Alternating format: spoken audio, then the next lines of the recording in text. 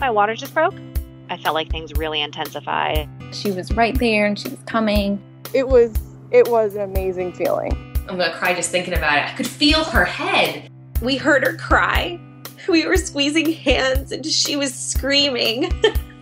I'm Bryn Hunt Palmer, and you're listening to The Birth Hour. This podcast is designed as a safe place to come together and share childbirth stories. Stick around and join us to hear informative and empowering birth journeys from all over the world. This episode is sponsored by Caraway Home. It's time to ditch the chemicals and cook healthier for you and your family with Caraway Home's non-toxic cookware and bakeware. Caraway Home has a cookware and bakeware set that all come in the most beautiful colors, and all Caraway Home sets come equipped with easy access storage solutions so that no stacking is required and you won't be constantly misplacing your lids.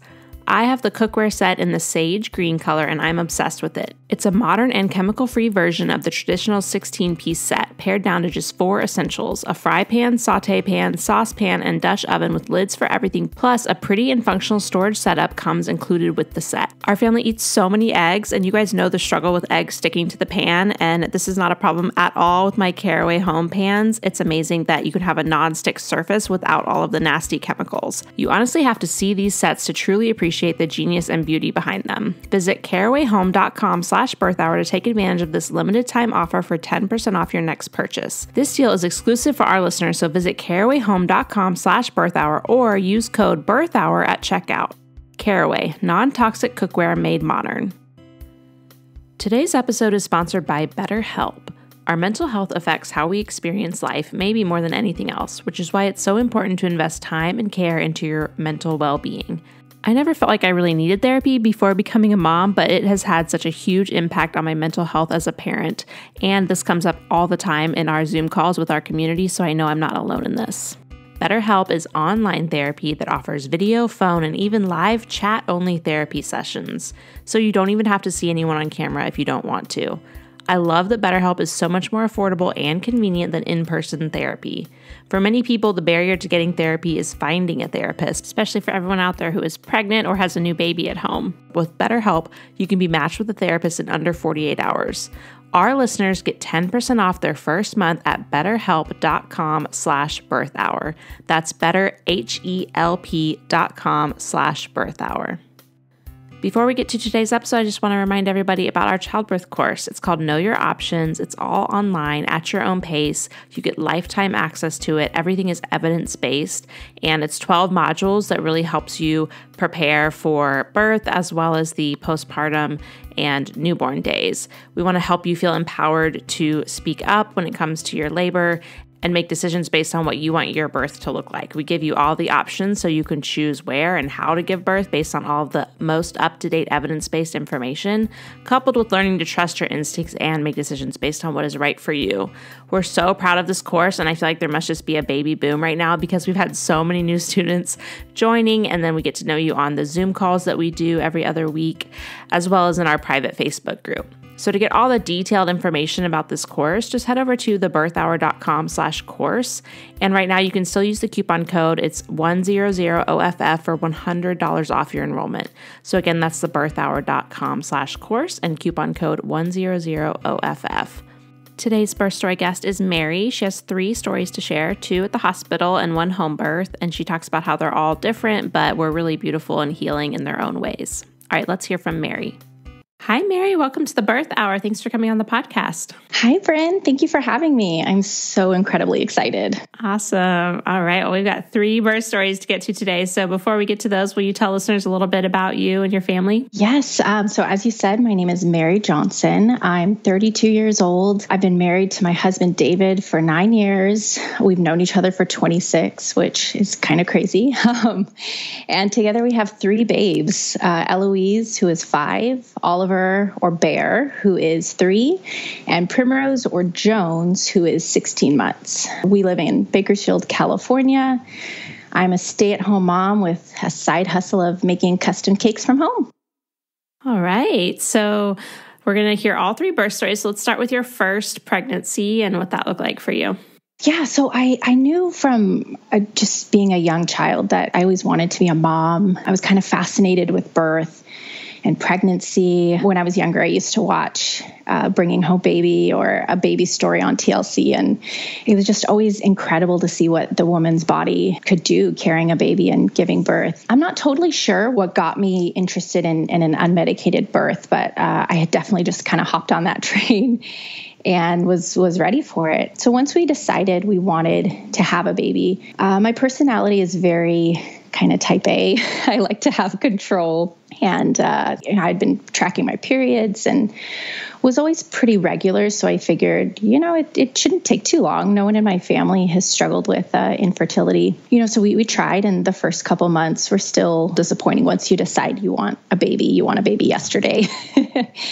But, the first few months, I didn't really think anything of it. But then the months went on and turned into a year. I went to my OB to kind of just check things out. And she said, everything seems normal. Just, try and relax and keep going, which is kind of impossible to tell someone when when you want a baby. Yeah. But yeah, we just kept trying, and it turned into almost about 2 years. It was a little shy of 2 years. And right before that, my husband and I made a big change to our diet. We went pretty plant-based and kind of whole plant-based. We cut a lot of refined things out of our diet. And I'm not saying that that's what it was. For me, my story, that kind of has an impact, but I conceived within a month of changing my diet.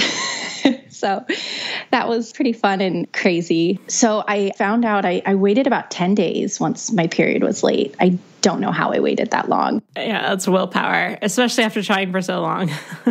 I think that's what I was just kind of done with. Yeah. The double struggle of disappointment of exactly the negative test. Testing and then getting your period. Exactly. Somehow I agonizingly waited 10 days and I took the test and it was positive. I took another one and I wanted to tell my husband in a cute way, but I had no willpower. I just ran out of the bathroom and said, "This is not a drill. I'm pregnant." Yeah. I don't know how people wait. It's always very impressive to me. Right. Very strong willpower. We told our family in a cute way. I worked at a bakery and we had them make some cute cookies that looked like a pregnancy test. So with them, I could wait a little bit. I found out, and about 6 weeks on, I had all day sickness. I refuse to call it morning sickness. It is not morning. It is all day, the moment you wake up to the moment you go to bed, pretty much. So I had that from about 6 to 12 weeks. I never threw up, so no slight relief with that. It was just constant. And I worked at a bakery at the time, so there were all kinds of smells, and it was an experience. There was one trick though that I've never heard anyone say. I had heard it, and I was just desperate. It sounds absolutely disgusting now, but it was to drink deflated Pepsi before getting out of bed. So I would pour my half a cup of Pepsi and put it on my nightstand overnight. Again, absolutely disgusting. And then I would wake up and I would sip it. And I want to say it held the nausea at bay, at least until I got to work. That's so interesting. When I was little, my mom would always give us decarbonated Sprite when we had stomach aches. Oh, okay. I don't know if it's just to get fluids in us or what, but I've never heard that for pregnancy, especially with Pepsi. Right. And it was specifically Pepsi. And so I always had my bottle of Pepsi. And now just thinking about that just makes my stomach turn. Yeah. But I did it. And I think it worked a little bit. Maybe it was whatever a mind thing. Works, right? So besides being just sick till about 12 weeks, I really struggled with varicose veins. I already kind of struggle with that, but they just were amplified when pregnant. And so that was fun. But I was okay to stay pregnant the whole time. I loved being pregnant. So, which leads me then to the day I went into labor. So my due date was February 18th and my husband's birthday is February 6th. So he the whole time was saying, "Oh, maybe she'll be born on my birthday." And I just kept reminding him, first babies almost always go late. There's no way. Well, on February 6th, when I was 38 and 1, my waters started leaking a little bit. And I wasn't totally sure if it was my waters. There's just all kinds of things leaking down there at that point. But I was very conscious of waters leaking. Unfortunately, my husband's aunt many years ago with her first, she was full term and her waters broke a little bit without her being aware. and they ended up losing the baby. And it was just absolutely devastating. So, I always just thought if your waters break, it's a big gush, So I was just very conscious of that. So with that, when I saw a little bit of leaking, I called the advice nurse, and I was GBS positive. So she recommended I go in to the hospital. So we went in, and the whole time my husband is saying, she's going to be born on my birthday. And I kept saying, no, just hold your horses. There's no way. This is the first. And this was probably at about 10 a.m. So we got to the hospital at maybe 11:30, got checked, and was confirmed my waters had broken, and I was about 2 centimeters dilated. So we got a room at maybe about 12:30, and contractions had started, but they weren't really bad. They were more like period cramps. But by about 1:30 or 2, they were just one on top of each other, very intense, no breaks. I remember even just laying there thinking, this isn't how labor is supposed to go. You're supposed to have a contraction, and then you get to breathe, and then you have another contraction. But I wasn't very well prepared, so I was fighting them, just curled up. I don't really remember too much from that point on. I was just laying in the bed, eyes closed. I don't remember when my sister and my mom-in-law came in the room. So at about 5 p.m., the nurse checked me, and she said I was 6 centimeters. And I said, screw it. Give me the epidural. I'm done. I'm just done. And again, I don't remember too much from that point, but one little thing I remember was my mom-in-law just in the corner, and I just hear her so quietly say, oh, praise God, when I said, give me the epidural, which was just so funny to me. So the epidural, the anesthesiologist came in maybe about 15 or 20 minutes later, and my family had to all leave, even my husband, which I was not prepared for. The contractions were just one on top of another. And I remember telling them, can you just wait for the peak to go down to administer the epidural? And they said, we'll wait a little bit. And I just wasn't telling them any time. And so they said, we have to do this now. And I just kept saying, I can't. This is still going. And in hindsight, I see that I was going through transition, getting my epidural. So they administered it. And before the bed was even lowered back down, my legs started what I remember feeling like convulsing. And I started freaking out and, telling the nurse, well, what's going on? And she checked me and she said, oh, you're 10 centimeters. You're ready to go. So my family came back in and I said, yeah, I'm ready to push. So I got ready, started pushing. I pushed for about 40 minutes, which felt like way longer. Everyone kept telling me, she's almost here. And I would just say, stop lying to me. You've said that for like 10 minutes and she's not here. But at one point the doctor said, do you want to feel her head? And so he guided my hands down there, and I honestly did not know what I was touching. I could have been touching my leg. I don't know, but he said it was her head. So I was very encouraged. And it feels so weird, doesn't it? I feel like they don't talk about that enough on the podcast. It's like, I think I only did it with one of mine, and it was like, like the top of your nose maybe or something. Like, it's not what you expect. Yeah. So I was like, okay, you're telling me it's her head. It's her head. Yeah. Great. So I pushed her out at 6:31 on my husband's birthday, and his team had won the Super Bowl the day before. So it was his year. He was absolutely ecstatic, and he just kept saying, I have a birthday buddy and it's the best birthday ever. And I had to say, okay, dude, I'm sorry. You were right. She came on your birthday. So I did tear a little bit on either side with her, but it wasn't too bad. They stitched me up. I had the golden hour with her, though. So she nursed well in the hospital, but once we got home, she didn't really want to nurse very much. So for the first 2.5 months, I exclusively pumped. But I was bound and determined. So one day she took it, and then she nursed until she was about almost 18 months. But because I had been pumping, I massively overproduced and had no really idea of how to bring that down. So I was constantly engorged. I filled my 2 freezers and was able to donate like 9 or 10 Trader Joe bag full to other moms, other local moms. And it was great to be able to do that, but it was also just really hard on my body.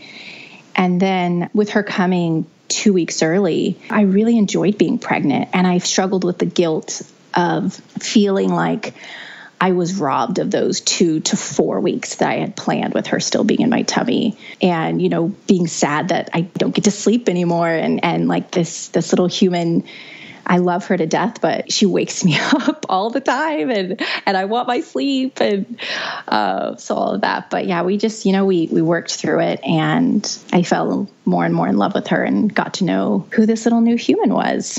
And so that was fun. All right. So do you want to share anything from that postpartum? I mean, yeah, not really. Just, I already kind of struggle with depression a bit. So I had a bit of postpartum depression, but, we rode it out and made it through. Okay. All right. Well, you'll have to kind of compare and contrast the different postpartums when we get to the end here, but let's go ahead and talk about your next pregnancy and just kind of that decision to try again, whether it was a long journey again or not. No, he was a surprise. Same for me with number 2. Yeah, it's just, I knew that there was one time where we might have slipped up and we might have made a baby. But I remember thinking, there's no way. There's no way. We tried for 2 years, one slip up. Well, let me tell you, one slip up can make a baby. And that's how we have my son. Yeah.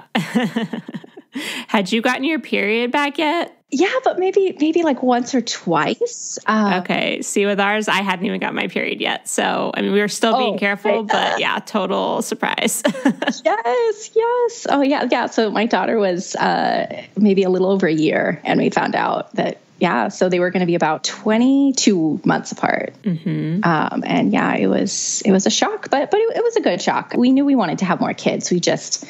My plan was maybe a 3-year gap, but right. It turned out a 2 year. So we were ready. Yeah. I feel like it's a shock, like when it happens, because you still have this baby, but then by the time it's born, 9 months later, it feels like a bigger gap there. I just remember looking at my baby and being like, how am I about to have another baby? Right? There's another one of you coming. Yeah. Oh man. Yeah. So it was a surprise. Mm-hmm. And again, I just came out and told my husband, well, we did it again. We have another little babe coming.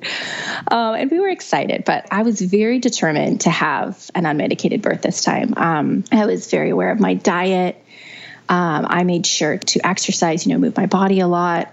Even how I sat before with my first, when I would get off of work, I was working full time with my first, and then I was a stay-at-home mom with my second. And with my first, I would just, as soon as I got off, I would just lay on the couch. But with my second pregnancy, I would either sit on the birth ball, or I would sit, but kind of, like lean over a chair. I just really wanted to ensure that he was going to be in the optimal position. That's when I became enthralled with birth even more. And that's when I found your podcast, which I just listened to it religiously, so much so that I would usually listen to it, especially when I was going into the shower. And I had it on, and your intro where a woman says, I think my water just broke. My husband heard it and he said, "You're what?"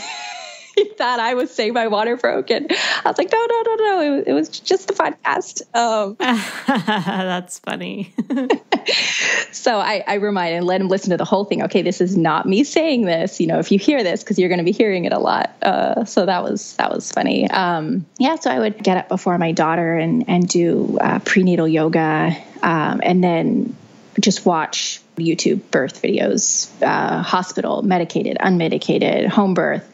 I just could not get enough of it. And my daughter would, come out sometimes and get to watch them with me, which was fun. I don't think she really noticed or cared too much. She was still pretty little, but I was still like, I want you to love this. So I never had any fear going into birth with my first. In fact, I was super excited. I looked forward to it almost like it was Disneyland. But with my second, I was still excited, but I had little blips of fear here and there, and just kind of knowing what I was getting into a little bit more. And one day I was listening to the podcast, and I believe it was Jennifer Mancuso, hopefully I said her name correctly, telling her birth stories about her twins. And I don't know if it was her strong advocacy for herself and her twins, and, you know, just seeing how much she had to fight for what she wanted and felt was safest. But it just kind of ignited that extreme passion I had again, and any fear was just gone after that episode. I remember coming home and telling my husband, I was like, I'm so excited again. I'm not afraid. And he was like, great. You know, that's wonderful. But yeah, that really stuck with me. My doctor, I had the same OB for my first and second, and she was incredible. She never questioned any of my requests, not wanting to get like the flu vaccine or testing my blood sugars with a finger prick instead of the drink, or my diet, you know, eating a plant-based diet. She just respected them and said, yeah, you know, everything's showing up well. Throughout my pregnancy, I had to see a few other doctors. You know, they would question, why did you want to do the finger prick instead of the glucose test? One of the doctors said, there's not that much sugar in the drink. And I was like, dude, it's the whole point of it. It's pure sugar. And one of the times I asked, it was later in my pregnancy, and I asked, what position is the baby in?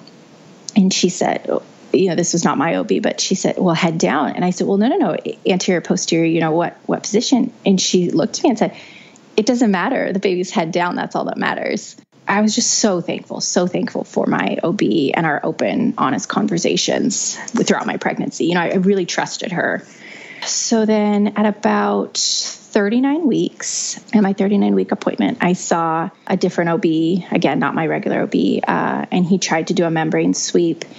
And he said, you know, he couldn't because I was only about 70% effaced and 1.5 to 2 centimeters. And I left there feeling so discouraged. I told my husband, I called him crying, and I said, you know, I don't know why I'm crying. I love being pregnant. I could be pregnant for another 2 months. I love this, but I just feel really discouraged. And he just, you know, he comforted me and said, you know, it'll be okay. And I think my biggest thing was my son's due date was December 22nd. And I did not want him to be born on Christmas Day. I don't want my child to have to compete with Christmas. So this was on the, you know, about a week earlier than that. And so I just said, okay, well, let's hope these stay in for Christmas and we'll have an after Christmas baby. But on the morning of about December 20th, I just had this weird feeling that maybe something was going on, so much so that I finished packing my daughter's bag. I had maybe a few minor cramps, but nothing really. I lost part of our mucus plug, and my husband and I went to his work Christmas party that night. And there I had a bit more cramping. I had my bloody show. So I told my husband, and we started heading home. And then by then I started having a bit more contractions. I was able to kind of time them on the way home. And so we got home, and I thought my water was breaking a little bit. That just seems to be kind of a pattern with me. Always thinking my water's breaking. So since I was, again, GBS positive, we headed to the hospital at about maybe 10 p.m. They checked me, and the water test, the amniotic fluid test, was inconclusive. So they said, you know, we'll just monitor you for about an hour and see how that goes. And in that hour, I would just do squats every time I had a contraction, you know, just kind of hold on to like a counter. And I walked around and I progressed about 2 centimeters in that hour. So they admitted me, and I just labored on the birth ball. My mom and sister came to keep us company, and, you know, they were going to be there for the birth. And I just, you know, I would breathe the contractions. And I remember being so encouraged because I would have a break between the contractions. I would be talking to my sister, take a deep breath, you know, vocalize a little bit, and then continue on. Oh yeah, so this store, you know, we were talking about. And so at about 2:30, the nurse came in and checked, and I was 6 centimeters, and I was so excited. That was the point where I was ready to get the epidural last time. And this time I was thinking, I've got this, you know, I can do this. They got a lot more intense shortly after that. And again, I thought my water was breaking a little bit. So we called the nurse. She came in and said, you know, go ahead and get up on the bed. And once on the bed, then my water really broke all over, movie style. Just, I think I even said, oh, we got a gusher. It's just everywhere. So, you know, the nurse changed my bedding and headed out. And then almost immediately I had a massive contraction, and I just said, he's coming. So my sister pushed the nurse button. The nurse came in and she was a little confused, but what's going on? And we told her, and she checked and she said, "Oh yeah, no, you're 10 centimeters." To which she proceeded to push my legs together and push them to the side and say, let me go call the doctor. I was just, the fetal ejection reflex had basically kicked in. And I felt pretty out of control for these, I don't know, maybe 5-10 minutes. I just kind of felt like I probably looked like the Exorcist. I was kind of like contorting my back and like pushing away. But it literally felt like I was vomiting out of my vagina. I had no control. And the doctor came in pretty quickly and was saying, put Mama, put your legs up here, and my husband and sister had to physically put my legs up in the stirrups because I could not do anything. I was just trying to not fall off the bed. And the doctor was trying to stretch me a little bit. And I think it was maybe 2 pushes. And the doctor said, "He's here." And I said, "What?" And she held him up because I honestly did not believe her that he had already come out. And sure enough, at 3:31 on December 21st, he was born, and he weighed 7 pounds, 3 ounces. And I didn't tear. Oh, I thought for sure with how fast he shot out, I've torn up to the wazoo, but nope, I did not tear. And so that made recovery a lot easier. It was just, I felt great. I could have gotten up almost immediately and walked around, and I just felt like my normal self immediately, which was wonderful. And he wasn't born on Christmas. Yeah, you got a nice little buffer there. Just enough time. A little one. Exactly. And the tax write-off. Yes. Yeah. With my December 31st baby, I got a lot of comments about that. Yes. We did find out he had a tongue tie. So that made nursing immediately after a little painful, but we were able to get that clipped before leaving. And then, it was just, we had another little human. All right. Anything different from this postpartum that you want to share about? I feel like I had a little more rage this time, postpartum rage and anxiety. The first time was a little more depression, but I remember one point he wouldn't go to sleep, and he was maybe like a month or 2 old, and he wouldn't go to sleep at nighttime. And I remember just sitting on the floor and like banging the carpet, just being so, and that picture is just very, I remember that very vividly, because that's when I realized, okay, this is not normal. Yeah. Banging on the carpet because my newborn won't go to sleep.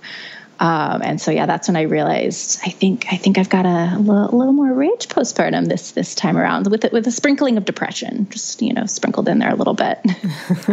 Was there anything that helped with that, or just kind of recognizing what was going on? I think, in the moment, I didn't recognize very well. At that point, I was doing my custom cakes from home, and I went back to taking orders maybe a month after he was born, thinking, I feel great. Everything's great. Yeah, it's a lot of pressure too, like getting something perfect for somebody's event. Yes. And my husband, I remember just saying one time, he was like, he's a baby. He doesn't know you have this cake you have to do. He's just a baby that wants his mom and milk. And so my husband was very supportive and just tried to remind me, I'm going to do everything. You just lay there and take care of the baby. That's your job, and heal. But my personality, I always just push back. Yeah. So moms, don't push back. Receive it. Receive the help. Mm-hmm. Yeah. Oh, man. Okay. So that then leads into yet another surprise pregnancy. Okay. We are not very good at this. So this one was interesting because my husband actually was the first one that said, you should take a pregnancy test. And I said, no way. I was just feeling off. I would have weird stomach pains. I thought I was going through, just had got a stomach bug. So he just kept pushing it. And I said, okay, fine. But then you have to be in the bathroom with me when we read the test, because you already know I can't do some fun way to tell you. So he was. And I looked at it. I waited a few moments. I looked at it and I said, it's negative. And I walked away, and he just kept looking at it. And he's like, honey, I think this is 2 lines. And I looked at it, I said, there's no way. I've heard so many stories of women taking the test, looking at it, walking away, and then later seeing it was positive. And I would always wonder, how did they do that? What kind of self-control, or just, I didn't get it. And then that was me. I just, So my husband actually told me that I was pregnant, which was fun. That's awesome. And then again, just all day sickness from about 6 to I think like 16 weeks. This was going to be a surprise. We weren't going to find out the gender of this baby, which was really fun. We almost did that with my second, but my husband just really wanted to know. So and then I was pursuing a home birth, which was my absolute dream. I'd wanted a home birth with my others, but it just wasn't financially feasible. It was going to be a lot cheaper for us to just go through the hospital, which is really unfortunate. But with this one, we got to pursue that. So everything just kind of went along. Again, those lovely varicose veins just added so much. I want to say that was after the nausea, the first trimester and part of second was just those lovely varicose veins. Yeah. And then, just getting to have the wonderful midwife care throughout the pregnancy was just lovely. We were excited with getting pregnant, but this was April of 2020. So COVID was still really new, and, we didn't know how it would affect me or the baby. So that was just kind of, underlying throughout the pregnancy. So everything, just routine pregnancy, at about 37 weeks and 6 days. So I've never made it to my 40-week gestate with with my 2 previous babies. At 37 and 6, we have a friend who lives with us, and she called to tell me she tested positive for COVID, which was just... Oh, no.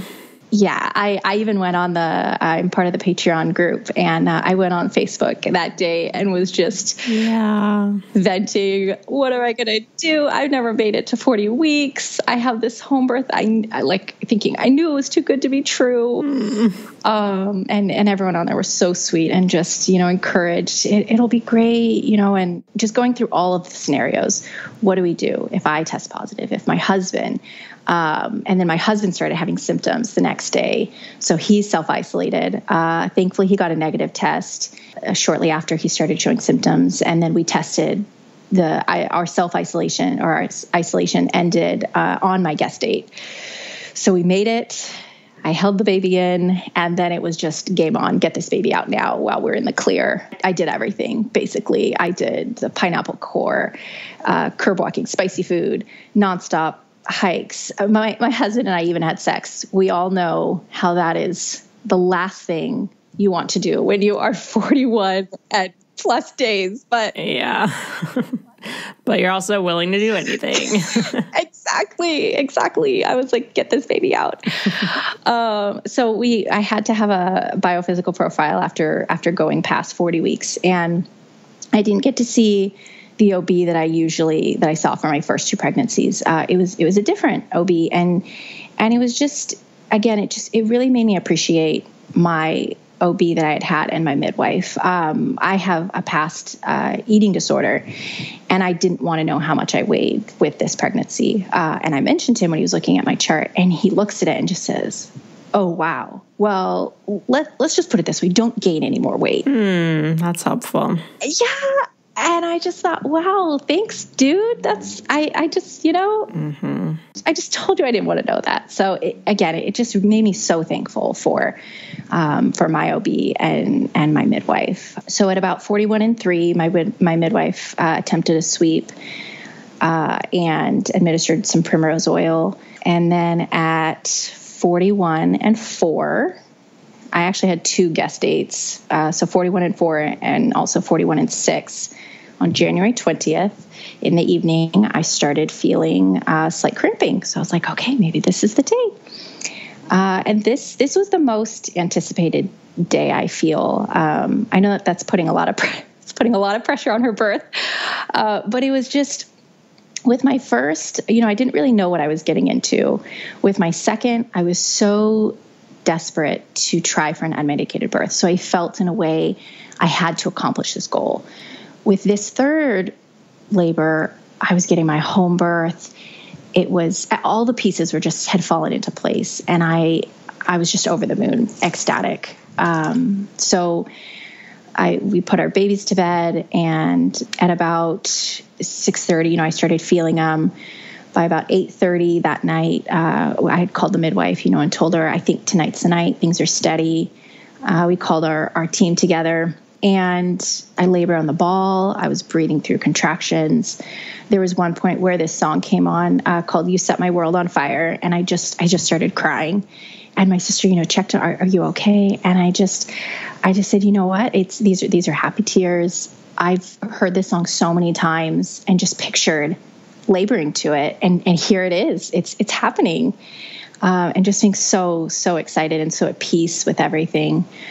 By about 11:30, things had gotten really intense, just breathing through it. I wasn't sure if my midwife was going to make it. But by midnight, she was there. She checked me, and I was 6 to 7 centimeters and 100% effaced.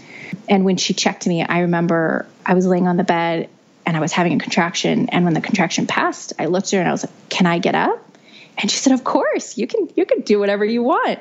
And it was at that point when I really realized I'm in control of this whole situation. I mean, as far as a mom can be in control of giving birth.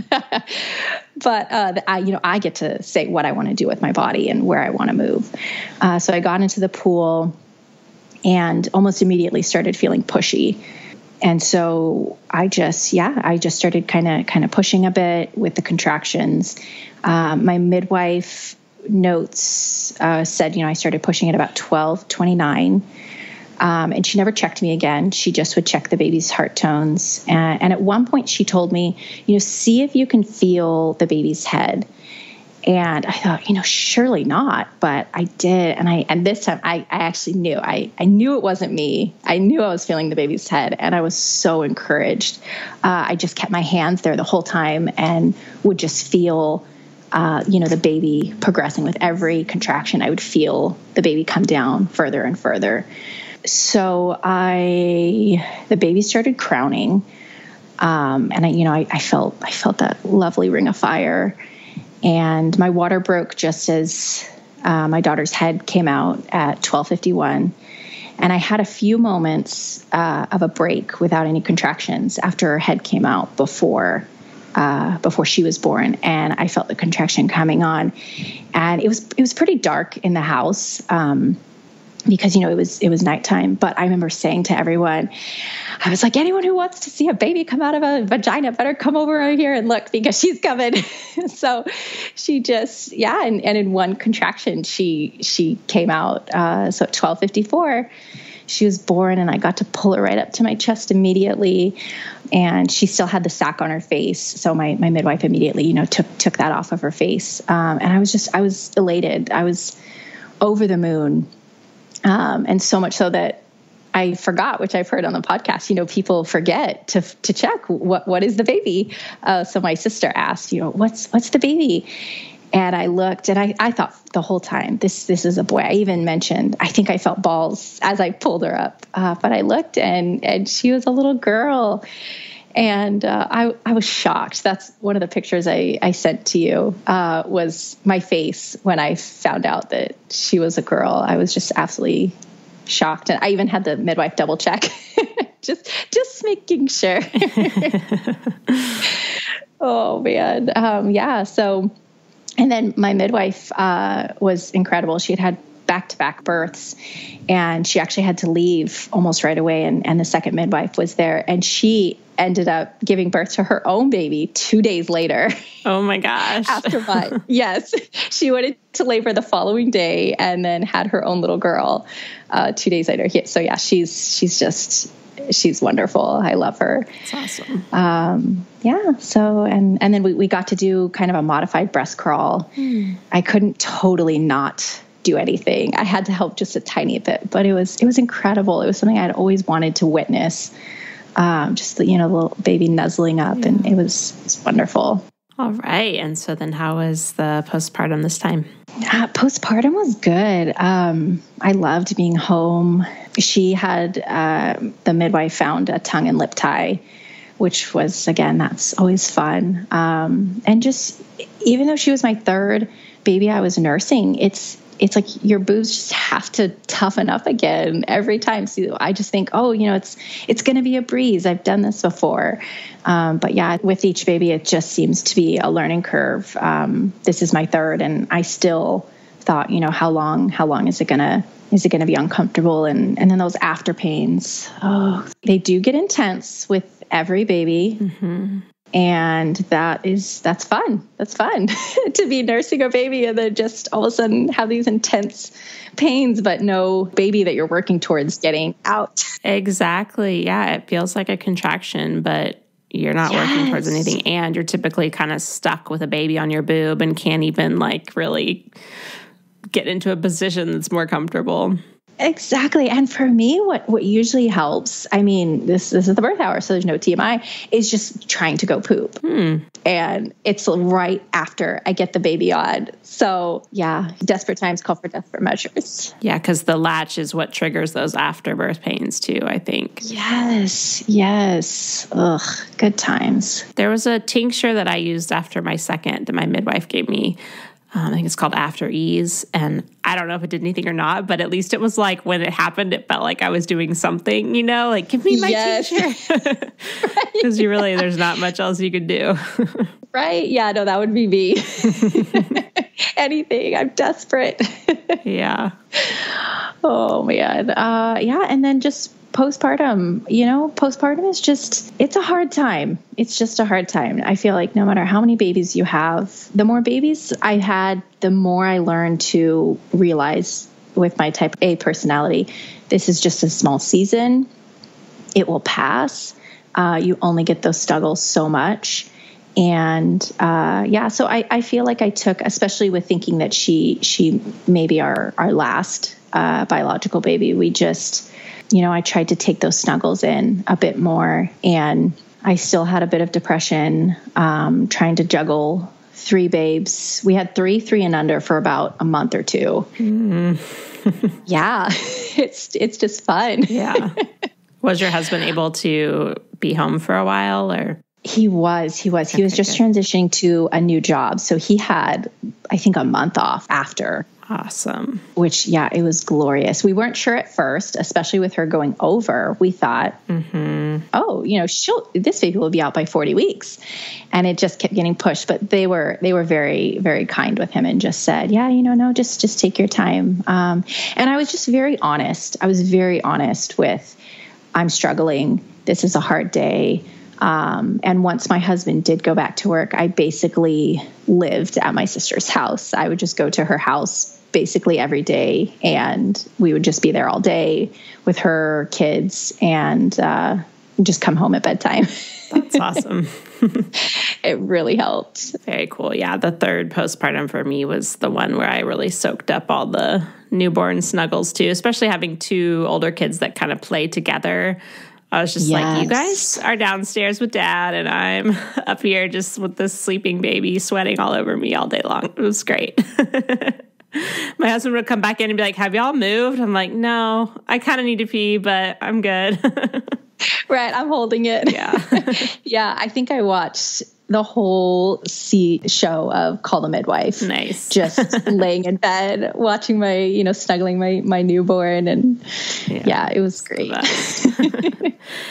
All right. Well, anything else you want to share from your story, or do you want to go ahead and talk about resources? Yeah, I think that was it. So I guess my top resource is always the birth hour. I tell all my friends, whatever kind of birth and labor you are planning on having, just listen to them. It's so wonderful and informative. And then also just have a mom tribe, tribe of friends that you can be open and honest with. I have some of those, and they've, you can just tell them today really sucks. I love my children, but this really sucks. And they don't judge you. They know all the things. Yeah. being able to vent is huge. Yes, and encouraging. But yeah, just a lot of my resources I feel were not necessarily, I had a few that were birth related, but a lot of them are like kids. So like Big Little Feelings, Gentle Parenting, and then like pelvic floor accounts. Okay. We can put those on the show notes page. Yeah. Lovely. All right. And then what's the best place for people to reach out to you? My Instagram. So I have two. My cake one is my public account. So that's cakes_by_Mary Elizabeth. Or my private account is Call Me Murray. It's an old account. But yeah, anyone feel free to message me. I'd love to talk, answer any questions. I love all things birth and labor. All right. Wonderful. And like you mentioned, you're active in our Patreon group as well. So yes, patrons that are listening can hit you up in the group too. Wonderful. All right. Well, thank you so much for sharing. Thank you so much, friend. Thanks again to Mary for sharing her stories with us. And if you want more information from today's episode, just head over to thebirthhour.com and search for Mary's name in the search bar to find her show notes page, which will have links to all of her resources, pictures, and information about today's sponsors. Thanks so much for listening. If you enjoyed today's show, head to thebirthhour.com and click Become a Member to pledge your support. And as a thank you, you'll get an invitation to join our private Facebook group and access to exclusive episodes. Your vote of confidence and support means the world to me.